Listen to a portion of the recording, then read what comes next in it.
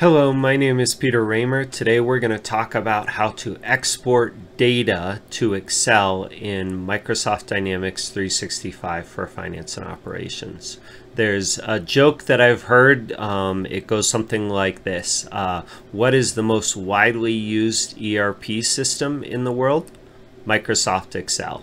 And the joke there is that there's a lot of people who use Excel instead of their ERP system like Dynamics, just because Excel is so useful at working with numbers. And so while that may or may not be true, I do think it's really helpful that Dynamics provides a way to easily export data to Excel. Maybe we're investigating a general ledger or some credits and debits, and we just find it a little easier to play with the numbers in Excel, where we can sum up numbers, do a quick pivot table, something like that. So while I definitely encourage you to learn to use Dynamics and all the many forms that can provide really useful operations, I do think it's helpful to sometimes look at data in Excel. So we're going to do that. Eventually I want to show you how to write X++ code to export to Excel, but for now I want to show you this really quick and easy trick that is for everyone. Before we talk about that, there are a few different other ways that we can export data. We can use data entities, we can use the data management framework, we can use OData, we can use X++, as well as Excel. So just want you to know that there's a lot of different ways to export data, and it'll kind of depend on you and your application of which one makes the most sense. But for now, let me show you this one scenario and we can talk through when you might use it. So first things first, let's go to the all customers forms in accounts receivable. So you can either type all customers and hit enter, or you can come over to your modules on the side, click on accounts receivable, and then find your all customers form. Once we do that, this is going to take us to the all customers form. This functionality and feature that I'm going to show you actually works on any form with a grid. I'm just bringing you to the all customers form because I know you all have this, and this is a great source to start.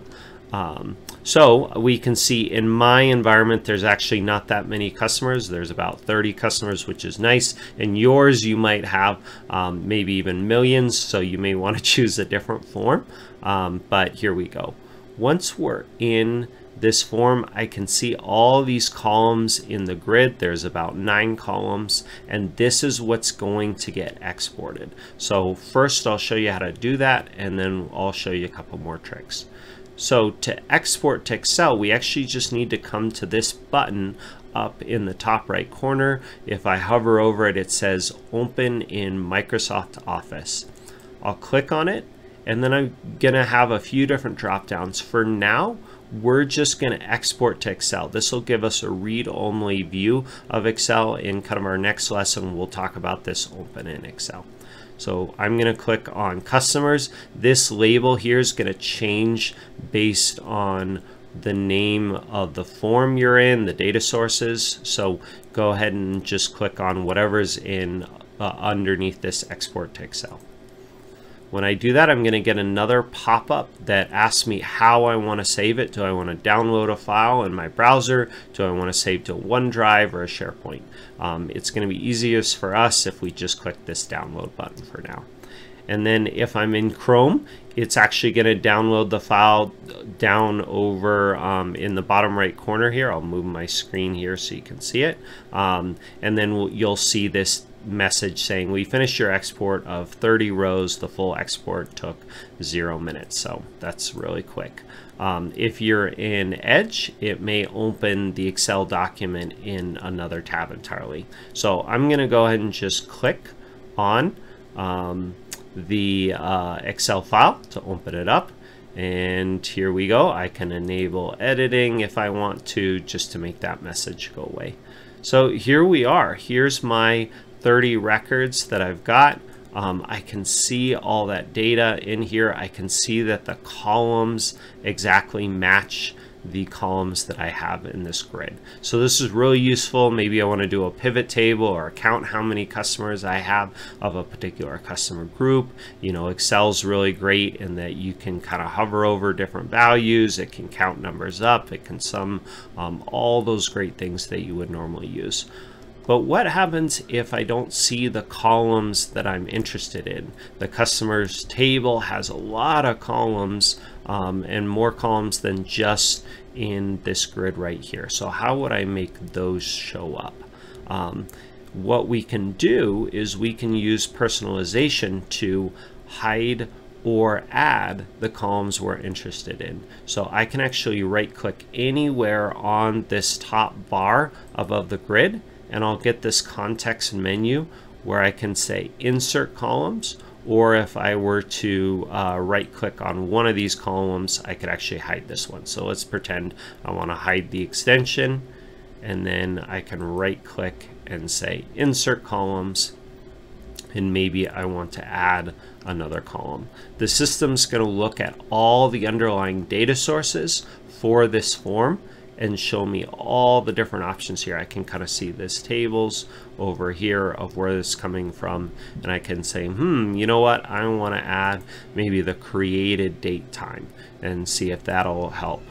Then I can click this update button right there, and when I do that, the system's going to update this grid with the created date time of these different records, which is awesome.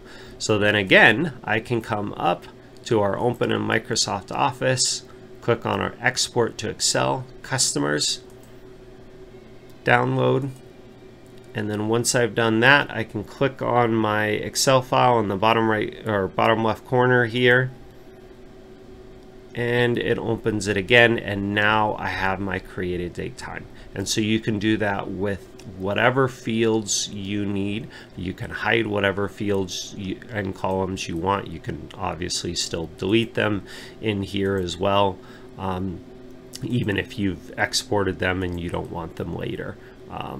So yeah, that's really it. This can be really helpful for you to just do some deeper investigation, figure something out. Many of you probably already know this trick, but it was worthwhile to go over. Thank you so much for watching. I really appreciate you watching. If you liked the video, click the like button. I also invite you to push the subscribe button as well. If there's other topics you would like to see a video on, please post in the comments and I'll see what I can do. I hope you learned something new today. Thank you.